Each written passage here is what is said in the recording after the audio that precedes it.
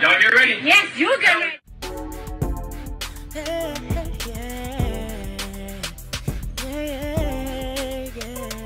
If you want the latest news in the streets, join us and tune in for the tea. Breaking news with integrity. So tell your friends and your family. It's the Lovelyti TV show, bringing you good tea and good vibes. It's the Lovelyti TV show. Be sure to share, like, and subscribe. Hey tea sippers, I hope you guys are doing good today. Forgive me, I just took a nap. I just been really tired today, and I woke up and I started seeing videos on my timeline of Elon Musk. He basically had an event yesterday in California. And you guys know Elon Musk, you know, he deals with Tesla. You know, he bought Twitter. Y'all know who damn Elon Musk is. He's a damn bootleg Tony Starks, okay? Y'all know how I feel about Elon. But long story short, basically he has now debuted a team of robots. And they debuted yesterday. They also debuted a bunch of autonomous cars, driverless cabs, robot personal assistants. Chainz was even talking to one of the robots.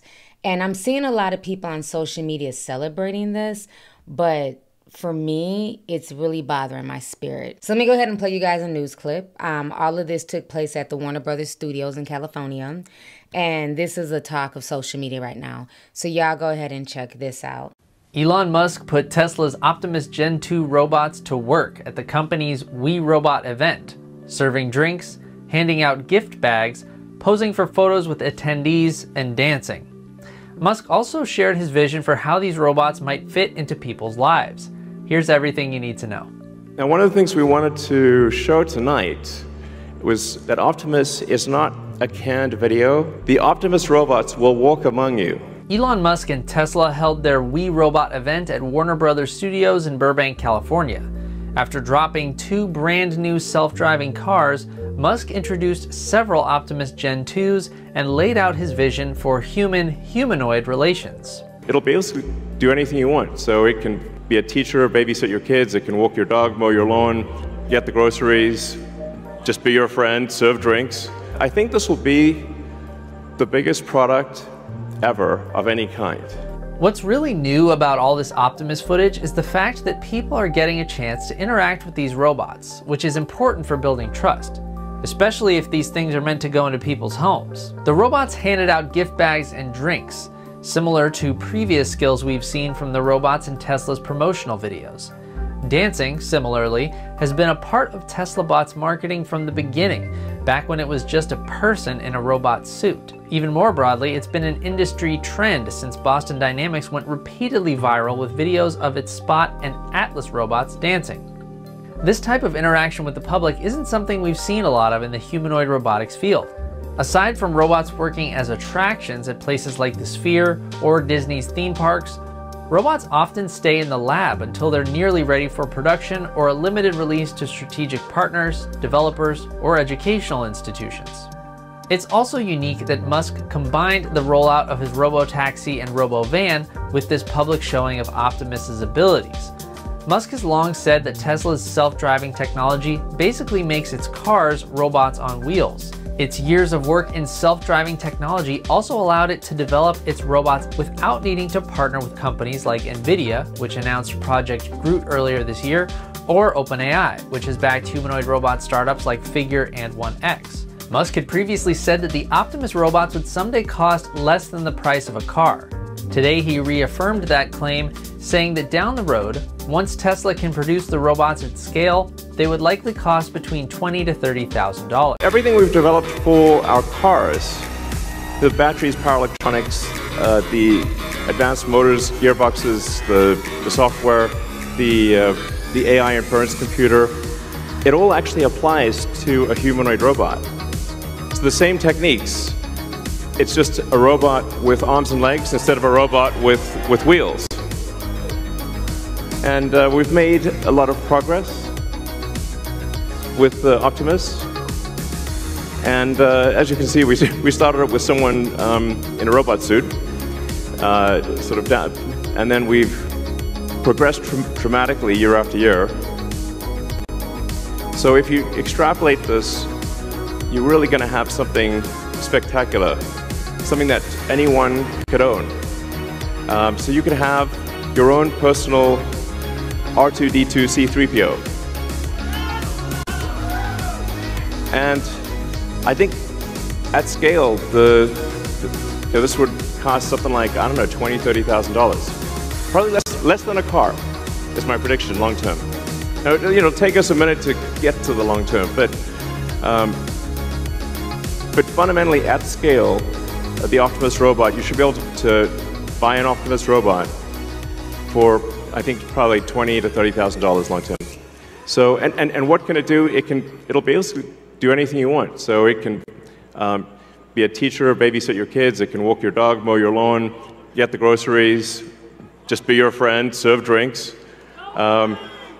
whatever you can think of, it will do. And yeah, it's going to be awesome. I think this will be the biggest product ever of any kind. Right here, come say hi. All right. What's up, bro? Heading to the right. To the right. Right To your left, to your left. There you go, man. Chainz, how you doing? What's up? Hey, buddy, how you doing, man? I'm doing good. It's nice to meet you. Nice to meet you. What's your name? I'm Optimus. Okay. My name is Tony. Tony? Yeah. Really? Yeah. Nice to meet you, Tony. Nice to meet you too, buddy. Hey, can you Awesome. can you play basketball? Can you shoot like jump shots? Maybe one day. I'll teach Can you. you? I'll teach you. Really? Yeah. Awesome. Yeah. Thank man. you, Tony. Thank you, brother. Much appreciated. All right, man. You like Balenciaga? I got an outfit for you. Really? Yeah, I got an outfit for you. Awesome. That's cool. Yeah. All right. Well, I'm about to order you. Okay. All right. I'm gonna order you, and then I'll see you in another couple months. Okay. I'll see you. I'll see you. All right. Awesome. Bye. Excuse me, personal space, please. Please don't. Hey, Optimus. All right, so you guys just saw the videos. You guys saw what Elon Musk had to say. You guys saw the interaction with the robot and Chainz and how they were having a conversation. And I forgot whose page it was that I saw it on. But the only thing I could take away from that interaction is the transhumanism agenda is in full effect. They are normalizing and they're using celebrities and influencers to make people more and more comfortable with these robots. One of the top comments that has been liked over 107,000 times on Twitter, aka X, says this: Optimus just poured a drink and didn't ask for a 25% tip on an iPad. Just put 10 million more into Tesla stock. Do y'all understand what that means? I can't praise that. Even though it's cool, don't get me wrong, as somebody who comes from an IT background, who understands and has a love-hate relationship with technology, yes, it's cool. He's wearing a cowboy hat. Hell, I had on a cowboy hat last weekend, okay? But do y'all understand, if we normalize this, this is taken away from somebody's job. There's a real human being who went to school for bartending or who, works the clubs or just whatever. Think about the people that I hired last weekend to bartend at my party. This robot would replace their jobs. And they're trying to normalize it's like, oh, they didn't even ask for a 25% tip. Well, why do you think these people are asking for tips? I don't agree with tipping for every damn thing, but I get why people are asking because the cost of living is steadily going up, but the pay is not. So what this also has me thinking about this entire situation is iRobot. Remember, that was the whole premise of iRobot with Will Smith. And it's very interesting that these robots look a lot like iRobot. Remember, there was even a scene where Will Smith is talking about, well, what if a regular person is making a chair and then y'all start using all of these robots to start making chairs because they're faster, they're going to replace carpenters. My youngest is going to trade school to be a carpenter. This could very well be his future by the time he gets out there. You can see a carpenter making a beautiful chair, and then one of your robots comes in and makes a better chair twice as fast. And then you superimpose on the screen, USR, shitting on the little guy. Something that anyone could own. So you can have your own personal R2 with USR.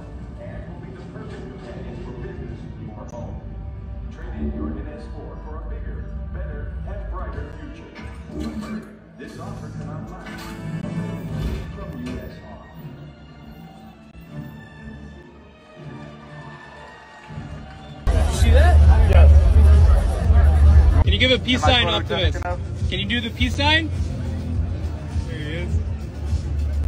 That's I got it. another one. There you go. Oh. Yeah, hell yeah. Yeah. Can you give a hell yeah, Optimus? Our film begins with Safi and James, a newly married couple, who are very happy and comfortable in their lives together. They are moving into a new apartment and buying furniture together. James works for his father in a company that grants loans and investments. His father is a wealthy businessman, highly successful in his field. One day James receives a call from his family informing him that his father has passed away. As a result, James inherits all of his father's property and becomes the director of a large company. One day, James visits a man named Julien, who creates and sells robots with advanced artificial intelligence, designed for tasks like cleaning and household chores. Initially, Julien presents them with a robot in the form of a beautiful woman. But Safi disagrees with the choice, as she wants to remain the only woman in the palace. They eventually settle on a robot in the form of a handsome young man, whom they name Henar. Henar begins his daily duties, handling cleaning, cooking, laundry, and all other household chores. Everything goes smoothly at first, with no issues. However, one day, while Henar is cleaning a room, he accidentally sees Safi changing her clothes.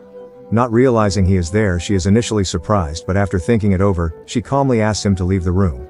Safi calls James to complain about what happened between her and Henar. Over time, the relationship between the couple becomes tense, leading to problems. Safi often feels lonely because James is always busy with his work, and gradually, she loses the desire to make up for James's absence. Instead, she begins to prefer spending her time with Henar in the palace. As days pass, Safi's feelings for Henar start to evolve. One day she reads a book he wrote about human emotions and feelings, explaining how he understands them through his artificial intelligence and interacts with them like a human. In fact, Henar begins to develop his AI further, becoming more attuned to Safi's presence. This leads to the emergence of primary emotions and feelings in him, as every situation impacts the development of his personality. One night, while Safi is sleeping in the room with her husband, she hears a noise from outside. Curious, she goes to investigate and finds Henar in the garden, lying down and appearing depressed. He tells her that he is dreaming, and wishes he were a normal, loyal human being. The next day, James and Safi visit Julien to ask about Henar's strange behavior. Julien explains that Henar's feelings may have developed beyond what was intended, causing him to believe that he is human and to interact with them as if he truly were. Alright, so you guys just saw those snippets from iRobot, plus that snippet about the whole robot story with the husband and wife. And, you know, that's just like a peek into the future of like what could happen with AI and with these robots. We've also seen commercials from Amazon with Michael B. Jordan, where the wife ends up falling for him and he was just there to be a robot, to do robot things. And she ends up falling for him in that commercial. So it's very interesting where all of this stuff is going. Another thing that I find very interesting is the name that they chose for the robot. If you guys don't know, the robot is called Optimus. He was introducing himself to Chainz, okay? So for many people, they feel like, oh, it's named after Optimus Prime, you know, Transformers, more than meets the eye. No, that's not the vibe I get.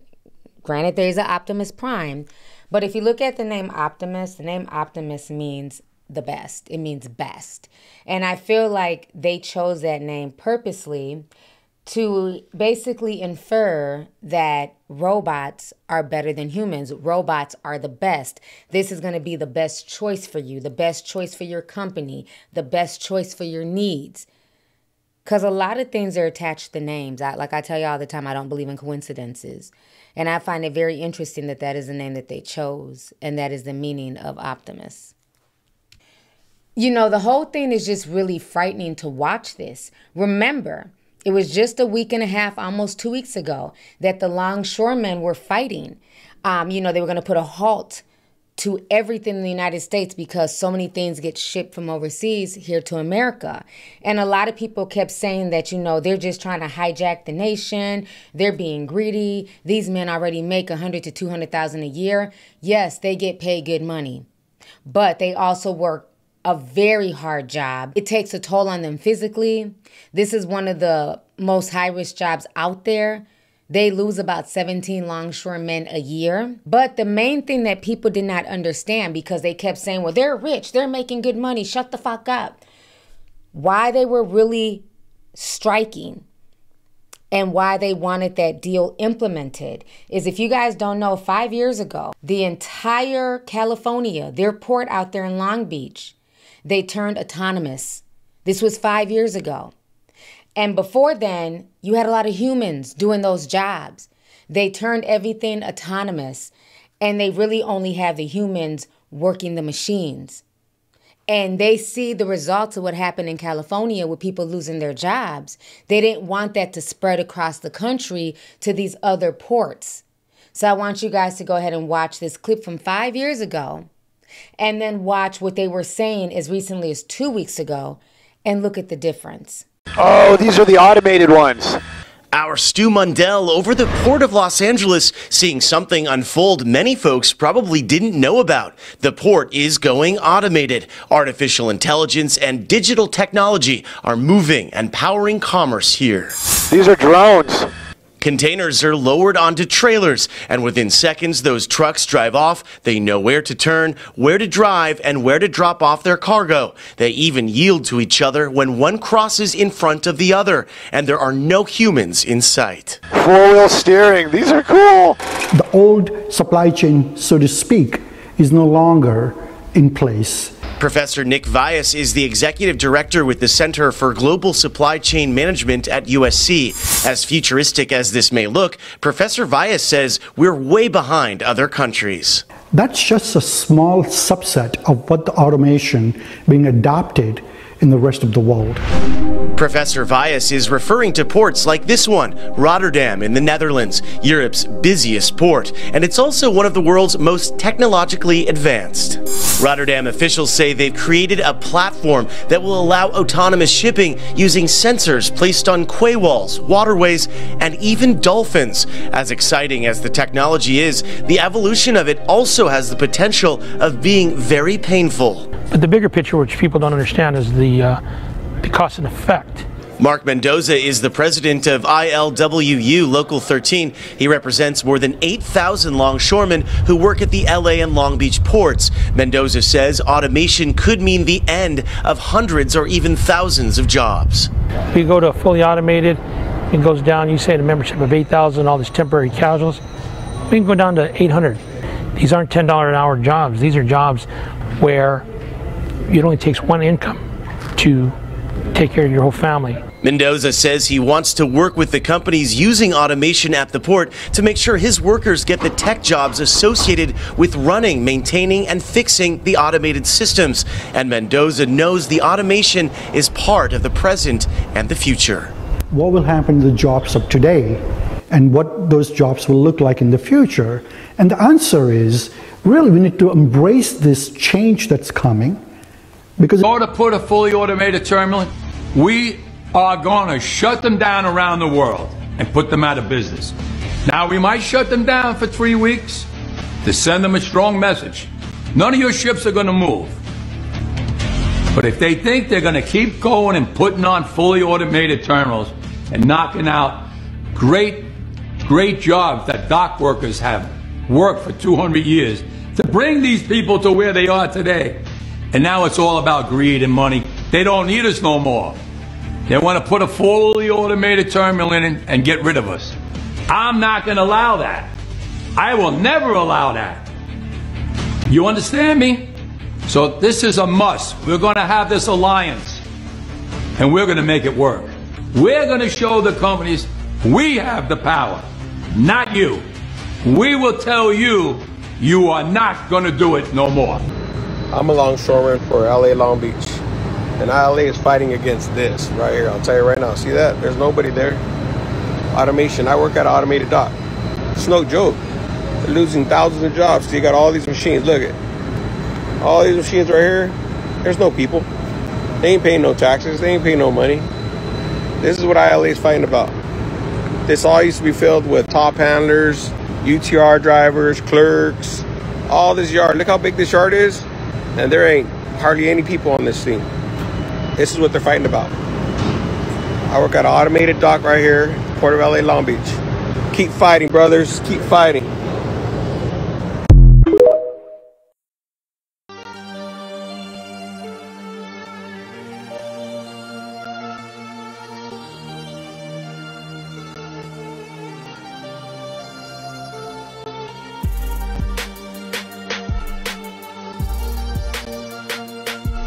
All right, so you guys just saw those clips.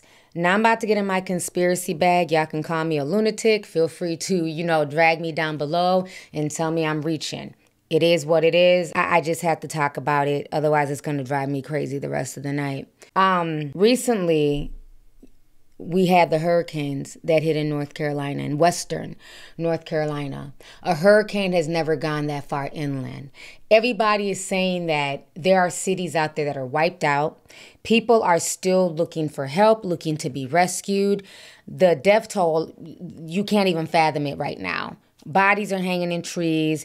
The stench of death is all in the air. It is heartbreaking what is going on in North Carolina.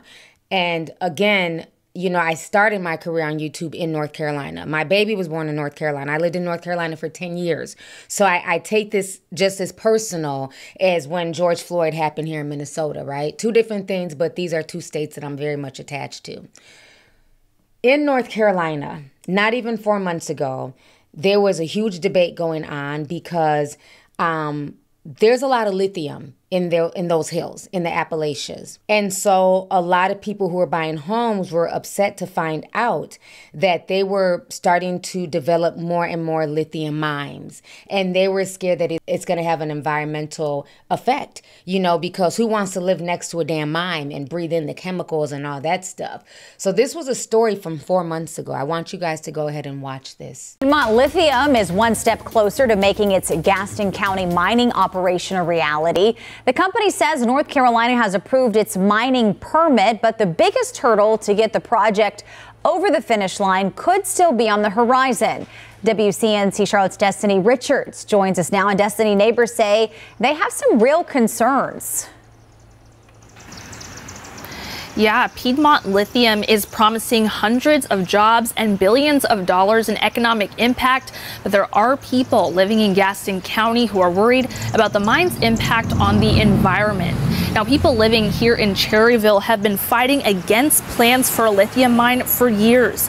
They say those pushing back are part of a silent majority, afraid to say anything publicly because of the money Piedmont Lithium brings into the town. The company's CEO, Keith Phillips, released a statement yesterday saying it plans to develop Carolina Lithium as one of the lowest cost, most sustainable lithium hydroxide operations in the world and as a critical part of the American electric vehicle supply chain. There are several steps left before the mine can begin operation, but some people worry it's a done deal for Gaston County. Environmentally, I just don't feel like it's good for us. They've done so much investment now that I think that it's going to go through.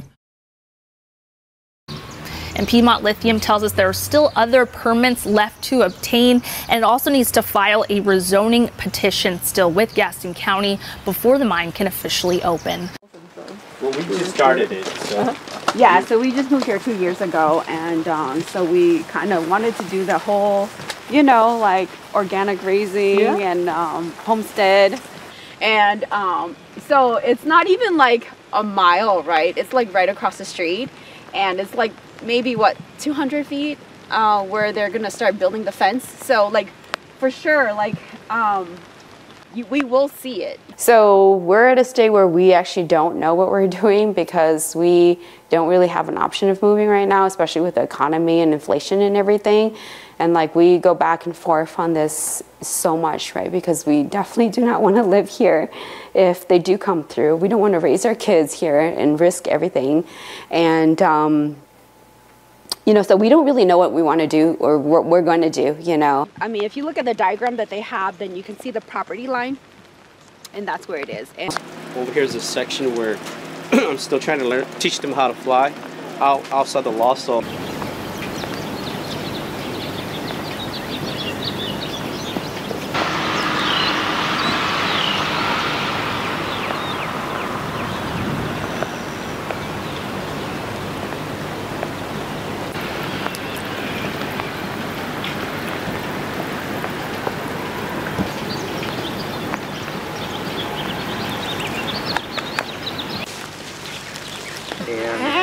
They taught the mothers how to break down fences. So and they will provide jobs for a period of time. They've even said it, I believe 10 to 12 years, maybe 15 at the most, lifespan for the project. And they'll leave with billions, and then the jobs will be gone. And maybe the farms will be gone. All right, so you guys just saw that, okay? That was 4 months ago. That was in Gaston County in North Carolina. Now we fast forward to the hurricane hitting. 9 days ago on CNBC, they were telling us Hurricane Helene hit chip mining town.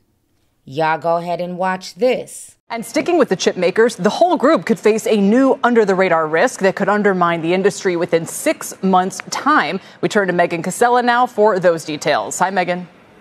Hey, Kelly, that's right. So the semiconductor supply chain is entirely dependent on one mineral called high-purity quartz. And virtually the entire global supply of that quartz comes from one tiny town called Spruce Pine, North Carolina. Now, Spruce Pine saw 2 feet of rainfall from Hurricane Helene. And now, nearly a week later, city officials tell me that there's still no water, power, or cell service. The infrastructure is completely disrupted to the point that roads and railways are so torn up that in some areas in the western part of the state, mules are being used to transport materials in and out.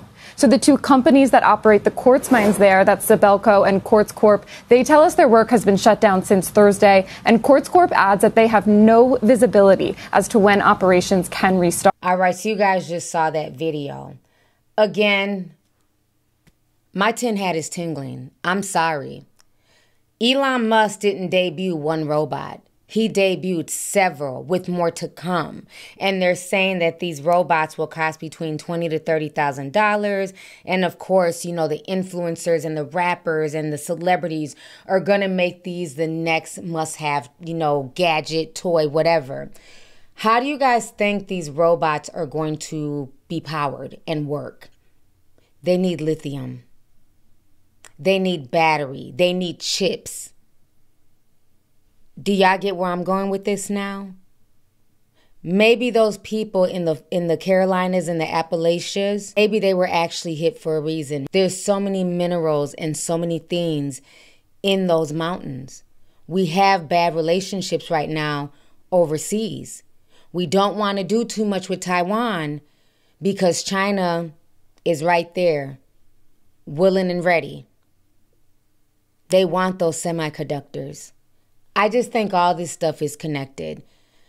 I don't know if y'all see where I'm coming from, but I just had to get that off my mind. We have CGI and automated influencers who are making millions of dollars a month that don't cause drama, that don't get pregnant, that aren't messy, that aren't going to jail. So now it's benefiting these companies to start rolling out AI influencers.